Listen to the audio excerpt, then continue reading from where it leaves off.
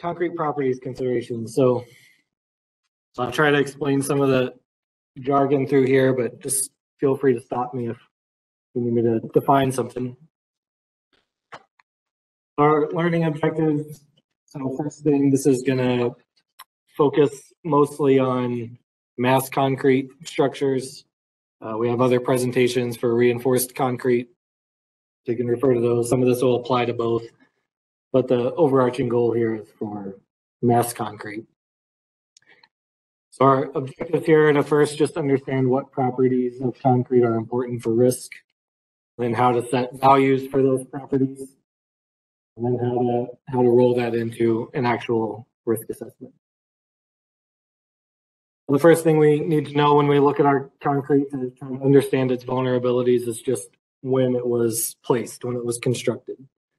So our concrete practices have changed and evolved over time, learned problems and solved them. So depending on when the structure was built, there may be certain vulnerabilities or those may have been eliminated. So these are just a few of the big things in the evolution of concrete. So when we started using reinforcement, when we started consolidating concrete with vibration, and when certain chemical reactions were identified and solved, like alkali silica reaction and sulfate attack.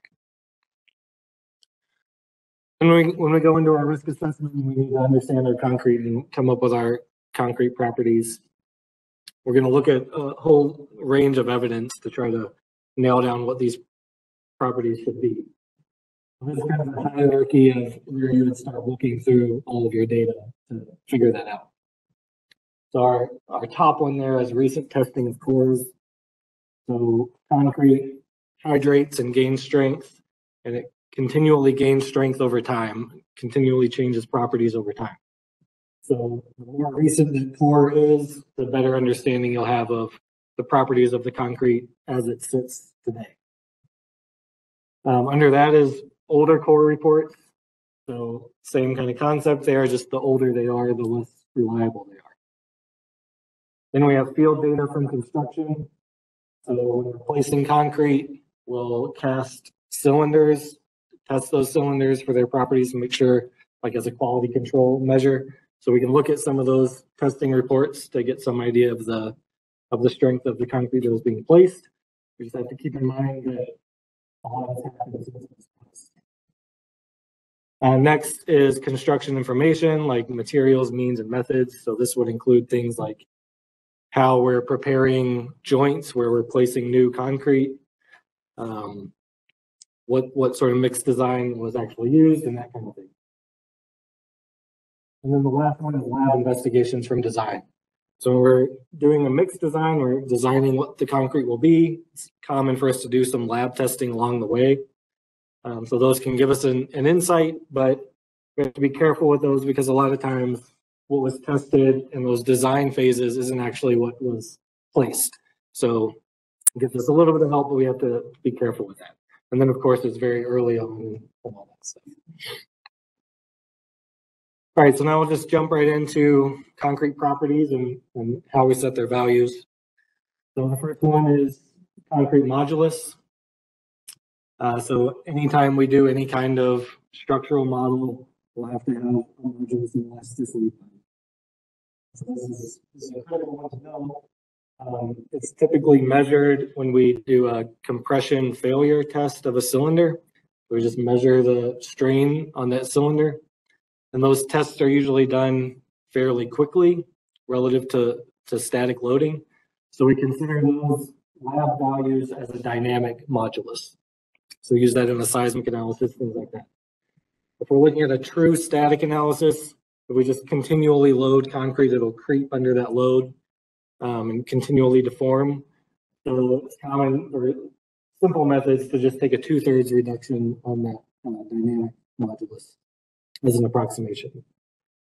You'll also see a pretty big range of variability in modulus if you're doing lab tests on it. So we want to do some sensitivity on that.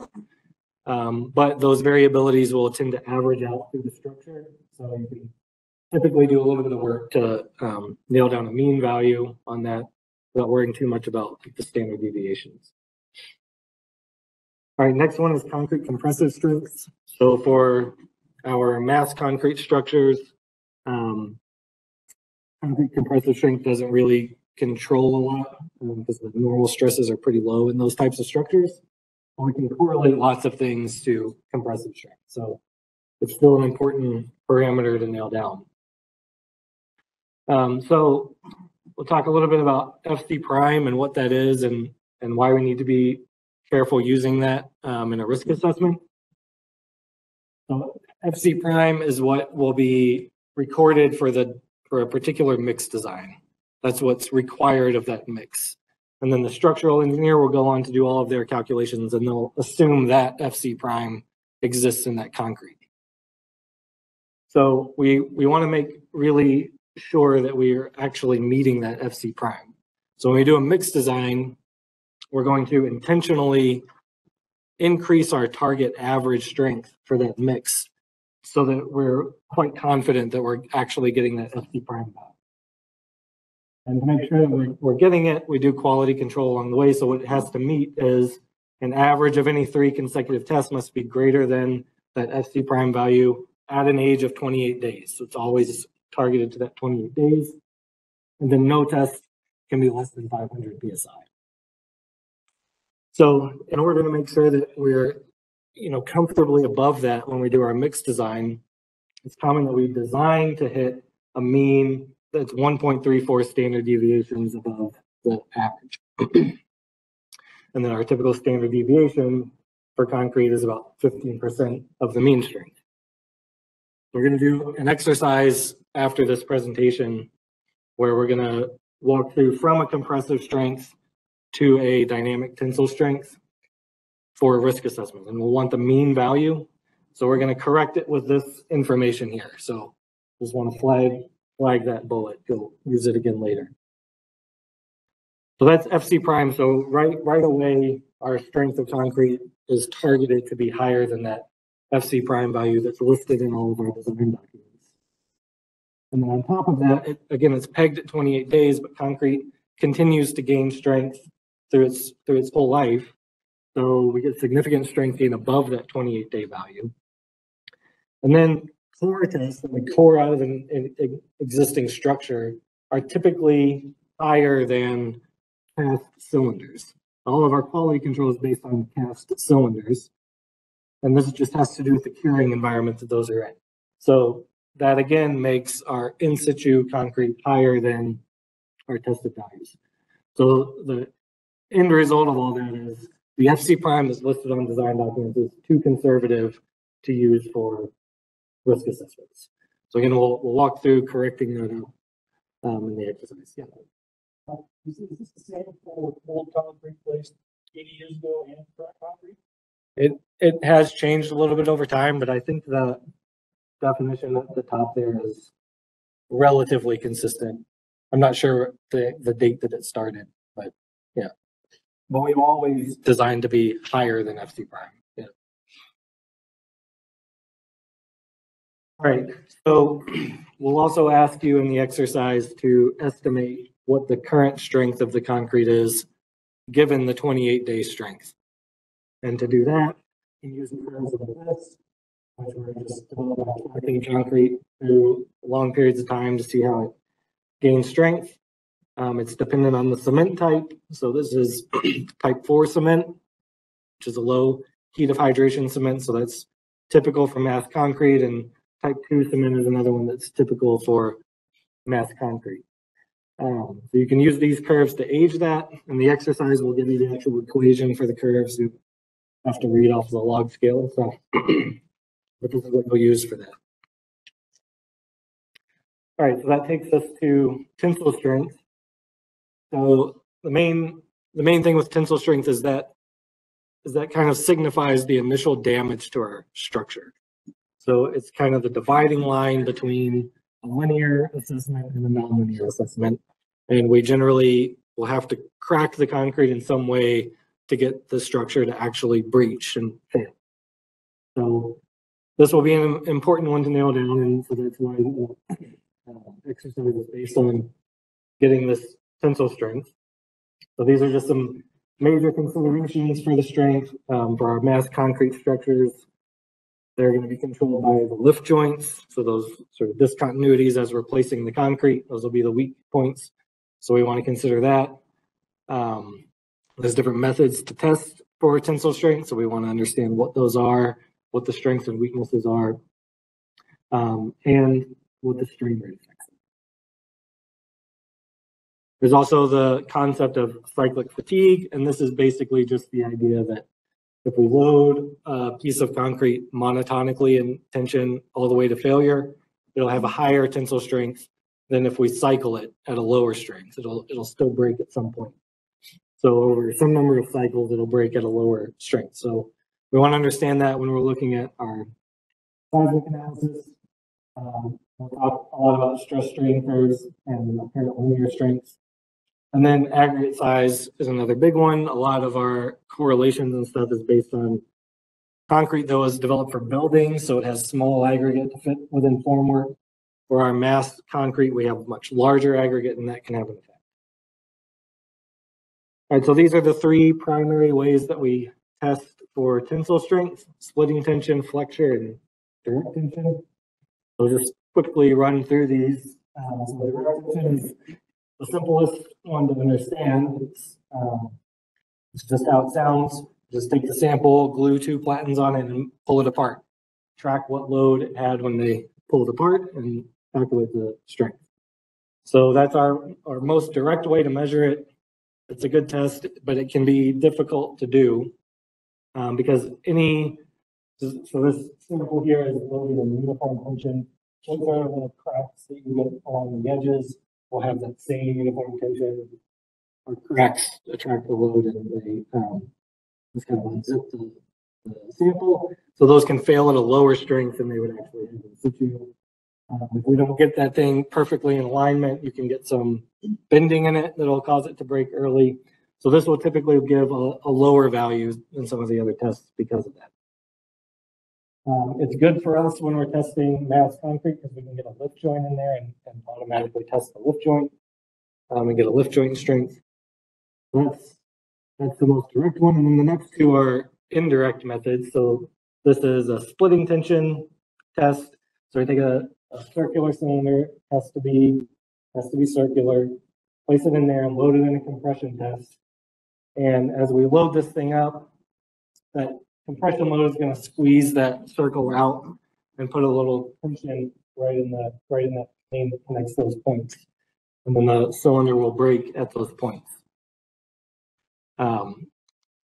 So you can kind of see the initiation of the crack right as the load starts to come on. So we can assume linear elastic properties, work out with that point load what the stress was at that point when it broke, and we can back out what the tensile strength was. So that's indirect because we're sort of assuming it's linear elastic when it fails.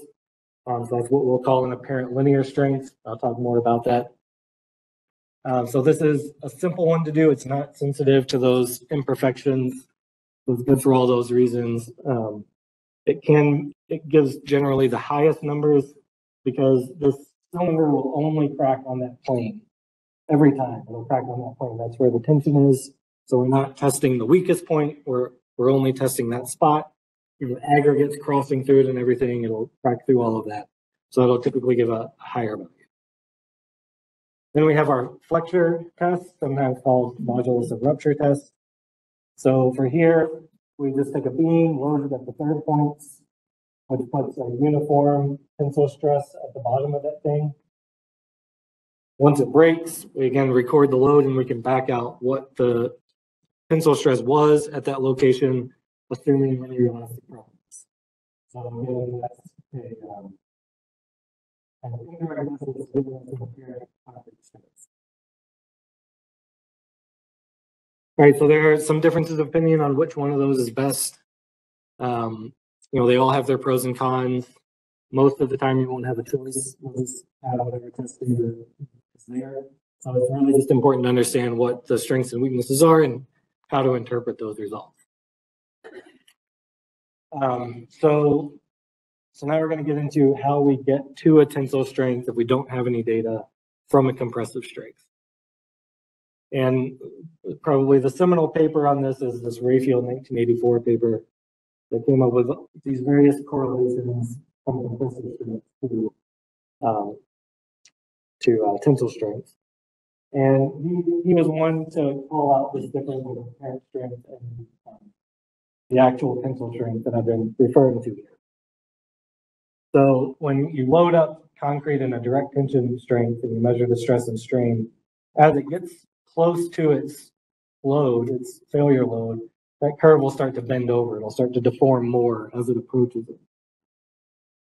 So the direct tension test is measuring this value right here, B, directly. Our indirect methods, we were assuming linear elastic properties. So we were assuming this straight line here and backing out a value. So what we were backing out is that value A there, which can be quite a bit higher than B. So we want to make sure we understand that. And sometimes we may want this value and sometimes we might want that value. For a linear elastic analysis, we want A because linear elastic analysis is assuming linear properties. For a nonlinear analysis, we want B. So we just want to make sure we're tracking that. And the primary correlation we're going to pull out of Rayfield is this static tensile strength down here at 1.7 as our coefficient up at the formula there. Right there, that'll be 1.7 FC prime to 2/3.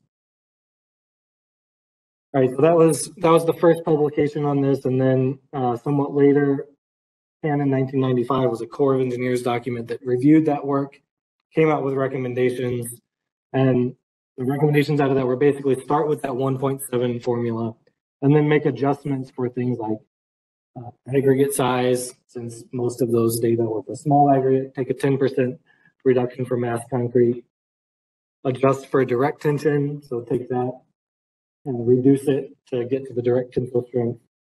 The 50% increase in tensile strength for dynamic loading, they agreed with, and then they gave some recommendations for RCC. So I'll just point you to that. RCC is a little bit of a different animal that we'll get into too. And then, of course, none of this is valid for ASR affected concrete. So ASR affected concrete just totally removes the tensile strength. So from that and starting from Rayfield, we've sort of developed some best practices on how to set those adjustment factors. There will be a table and a couple slides on that. The other big point here is the lift joints. So how much do lift joints reduce the tensile strength? This is highly dependent on the placement techniques. So if you've vibrated the concrete to consolidate it, you've got really good joint cleanup, you can start approaching that parent concrete strength with your lift joints. So we'll just take like an 80% reduction to be a little bit conservative for a well-prepared lift joint. So this is the summary table of all of that. Again, in the exercise, we're going to start with an FC prime value and work all the way through to a dynamic tensile strength. So this slide is going to come up again. But the assumption here is we're starting from the splitting tensile strength, and then we can correct to different test methods and correct small aggregate to large aggregate or lift joint strength and so on, all the way down. So again, we'll use that here again shortly. Cyclic fatigue, I won't spend too much time on this. Just note that if you're trying to interpret model results and you're sort of approaching the tensile strength a number of times but not actually reaching it, you may still be cracking. And we've given some guidance here about zones of tension and things like that that can help you make those judgments. And then in our EMs and in best practices, we have these performance curves that can be used to kind of quantitatively decide if you're approaching that tensile strength with enough frequency that you might start to crack it. So won't go into too much detail on that, but that exists if you need it. Once you've decided that the concrete is going to crack, then you have to switch to a nonlinear type of analysis. These analyses will typically use some sort of constitutive concrete model, nonlinear, and these can be very complicated, very opaque. So this is just a slide to kind of say, these will take a lot of validation to run through. And you want to use multiple different concrete models and compare the results to see if they're similar. All right, our last one is concrete shear strength. So once we've cracked the concrete and we've sort of formed a plane of weakness, then to get this thing to fail, it will generally take some amount of shear movement. So we need shear strength. For the two structural engineers in here, when we think of shear strength in a reinforced concrete design context, we're typically thinking of like a diagonal tension type failure. These mass concrete structures, we're generally looking at some preferential plane that this can slide on. So we're looking at more like direct shear strengths. So this one is just kind of a word of caution on using those direct shear strengths. So if you've got some test that runs out to relatively high normal stresses, well, for concrete gravity dams and gravity structures, we typically have fairly low normal stresses. And if you have just a linear curve plotted through this, you can get some apparent cohesion that doesn't actually exist at some low normal stress of your dam. So really just anytime you're using direct shear tests, you just want to use normal stresses in the range of stresses that are present in your structure. If you don't have any site-specific data, a good starting point is this EPRI data that gives us bonded shear strengths over here. So these do have cohesion intercept. And then over here, unbonded, so sliding on a open joint or a previously cracked joint, something like that. And you can see a red curve here that's kind of a bilinear envelope in here to make sure this goes through 0 since it's an unbonded strength. Lastly, on shear strength is strain compatibility. So we just want to be careful if we have a partially bonded lift joint. That bonded portion has a much higher stiffness than the unbonded portion, so that will tend to attract load until it fails. So you could sum the unbonded curve and the bonded curve, but typically we just take the peak value off of the bonded curve until it breaks that and then switch to an unbonded strength. All right, so those are kind of an overview of the properties, and then we need to put that into a risk assessment. When we go into a risk assessment, we really just want to understand not only the mean, but the variability in all of these properties and how that variability affects our structure. So for static analysis, you can do things like Monte Carlo analysis, where you just run that same model lots of times with changing up the parameters. When we get to seismic analysis, it's a lot more difficult because these are much more computationally intensive runs, since we have to run through that whole time history. So in these cases, we're probably not going to be able to do Monte Carlo in any meaningful way. So we'll typically just do some sensitivities to figure out which parameters are the most controlling of the performance of the structure, and then do some sensitivity like mean and plus minus the standard deviation to help us assign probabilities of failure. So then just these takeaway points here. Again, concrete modulus, we have to do if we're doing any kind of structural analysis. And typically we can settle on some mean value without too much worry about the whole variability there. Concrete strengths for analysis. Again, static strengths, try to use Monte Carlo if you can. Dynamic strengths, you have to be a little bit smarter about it. We'll typically do DC ratios of tensile stress to tensile strength in order to determine when that threshold is of linear to nonlinear analysis. And then once we're in that nonlinear phase, we're probably going to, shear strength is going to be the most important thing for us on getting it to breach. And that's it.